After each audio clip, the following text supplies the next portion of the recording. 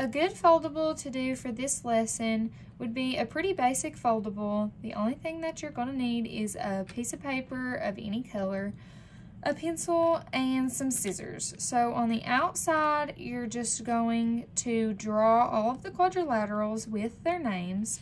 And on the inside, on the tabs, you're going to have the definitions of the quadrilaterals and then a Venn diagram. And I really liked this idea that I saw on Teachers Pay Teachers because I thought that it was a good way to incorporate Venn diagrams into math and just make it a little bit more interesting for students.